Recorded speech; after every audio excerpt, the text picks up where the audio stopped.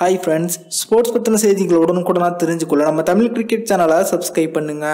இந்திய கிரிக்கெட் அணியின் கேப்டனான விராட் கோலி இன்னும் இந்திய அணியில் ரிஷப் பண்ட்டுக்கு எத்தனை போட்டிகள் வாய்ப்பு கொடுக்கப்படும், சஞ்சு சாம்சனுக்கு இது போல வாய்ப்பு கொடுக்கப்படுமா அப்படின்றத பத்தி எல்லாம் பேசியிருக்காங்க. அது பத்தின முழுமையான விவரத்தை பார்ப்போம். இந்திய கிரிக்கெட் அணியின் சீனியர் விக்கெட் கீப்பரான மகேந்திர சிங் தோனி இந்த உலகக்கோப்பைக்கு பிறகு இந்திய அணிக்கான சர்வதேச போட்டிகளில் பங்கேற்கவே இல்லை.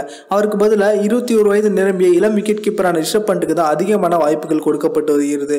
தொடர்ந்து அவர் சொதப்பி வந்த காரணத்தினால டெஸ்ட் போட்டியில அவர் அணியில வாய்ப்பு கொடுக்கப்படாம சாகாவுக்கு வாய்ப்பு கொடுக்கப்பட்டுச்சு. இருந்தாலும் ஒரு நாள் மற்றும் T20 போட்டிகளில் அவர் தொடர்ந்து இந்திய அணியின் விக்கெட் கீப்பராக தான் செயல்பட்டு வந்துட்டு இருக்காரு. மற்றொரு இளம் வீரரான சஞ்சு சாம்சன் தொடர்ச்சியா உள்ளூர் போட்டிகளில் அதிகமா ரன்களை குவித்த போதிலும் அவருக்கு விளையாடும் 11 பேர் கொண்ட வீரர்களில் வாய்ப்பு வழங்கப்படுறது இல்லை. வங்கதேச அணிக்கு எதிரான தொடர்லையும் பார்த்தீங்கன்னா 3 போட்டியிலுமே ரிஷப் பண்ட் தான் களமிறங்கினார். இருந்தாலும் அவர் பெரிய அளவில் சாதிக்கல. இருந்தாலும் சஞ்சு சாம்சன் 15 பேர் கொண்ட வீரர்கள் இருந்த போதிலும் விளையாடுவதற்கு அவருக்கு வாய்ப்பு வழங்கப்படலை. அதே போல மேற்கிந்திய தீவுகள் அணிக்கு எதிரான தொடர் அவர் 15 பேர் கொண்ட அணியில் முதல்ல இடம்பெறவே இல்லை. ஷிகர் தவான் அவர்கள் காயம் காரணத்தினால் வெளியேறிய பிறகு மாற்று விக்கெட் கீப்பரா தற்போது சஞ்சு சாம்சன் அவர்கள் அணிக்குள்ள வந்திருக்காங்க.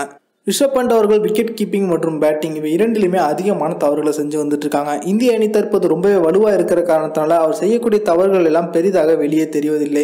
இந்த நிலைமையில இது குறித்து பேசி இருக்கும் விராட் கோலி அவர்கள் என்ன சொல்லியிருக்காங்க அப்படின்னா, ரிஷப் பண்ட் ஒரு உண்மையிலேயே ஒரு மேட்ச் வின்னர். ரோஹித் சர்மா அவர்கள் ஏற்கனவே சொல்வது போல ரிஷப் பண்ட்டை நம்ம தனித்து விட்டுவிட வேண்டும். கண்டிப்பா அவர் ஒரு ஆட்டத்துல பெரிய இன்னிங்ஸை வெளிப்படுத்துவாரு. அதன் பிறகு அவருடைய திறமை வெளியே தெரிய வரும். ஒவ்வொரு முறை அவர் சொதப்பும் போது மகேந்திர சிங் தோனியோட கம்பேர் பண்ணி அவர் பேசுறாங்க. தோனி போன்ற ஒரு லெஜண்ட் வீரரை இளம் வீரர் கூட கம்பேர் பண்ணக்கூடாது.